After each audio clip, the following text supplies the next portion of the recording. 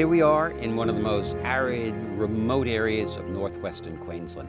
This part of Riversleigh, this very precious place, has given us an extraordinary look at how the whole continent has changed over the last 25 million years. I had a PhD student, Ned Stevenson, who was very good at remote sensing. He worked out that you should be able to actually, potentially, find fossils from satellites. And he came back very excited, and so were we when we saw his map, and there, way beyond the World Heritage fossil deposits, were the same signals in areas we had never gone before. Probably no European had ever set foot before. What was in those areas? We dropped down in a couple of the spots, bang. Phil Creaser got out of the plane, or out of the helicopter, and there were fossils on the spot where he dug, and it's right where we're standing now. But as we started to dig into it, we found teeth coming up. Now, one of the first things that struck us as remarkable was that the teeth were very worn. This is so unusual for Riversleigh.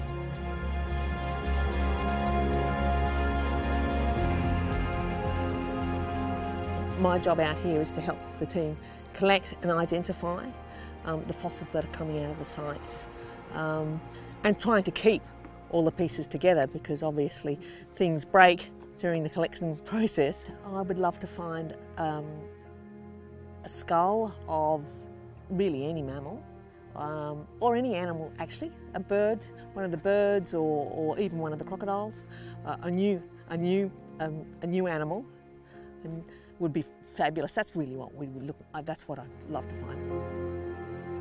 From about 15 million to about 5 million, we know almost nothing about what happened in this area, and that's critical. That's the time period when Australia began to dry out, and the things, the dry country animals that characterize the continent today were beginning to evolve and take over from the rainforest animals. This site, it looked to us, was in that zone. So now we are really fascinated to know what's coming out of these pits. We found another animal, it's another tooth. I looked at this thing, I have no idea what I'm looking at. It's a completely new animal. I didn't even know what group this one belongs to. Normally I'm mustering for the company I fly for up here in North Queensland, but every now and again they spear you off and give you something different to do.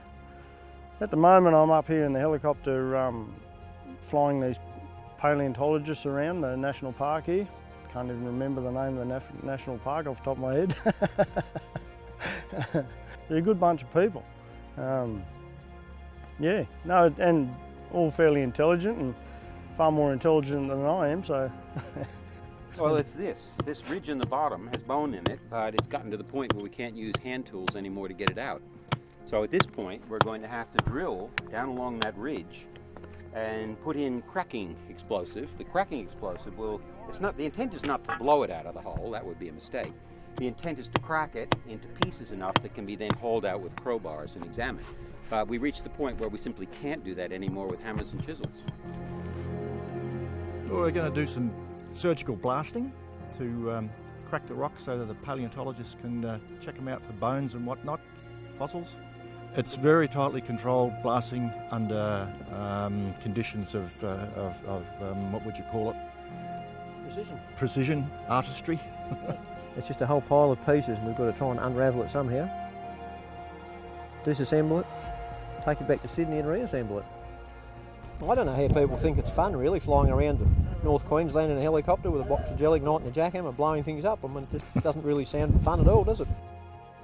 We're hoping to see the beginnings of the modern radiation taking shape here, overlapping with some of the older stuff as it's phasing out and the newer animals are starting to move in to take over the landscape.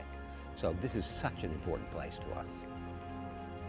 You know, when you think about what happened, when Phil hooked up that piece of rock and there was a jaw sticking out the end, we'd already spent some considerable days, looking for new fossil sites. So you kind of build up a store of adrenaline, and you only have to see one of those jaws and wham, it's like somebody electrocuted you. You're alive, and everybody jumps into the pit, everybody's pushing everybody else aside, hammers are going into the rocks. It's extremely exciting. I mean, there's no other way to describe it than that you get to be a discovery junkie. And man, have we just had a fix.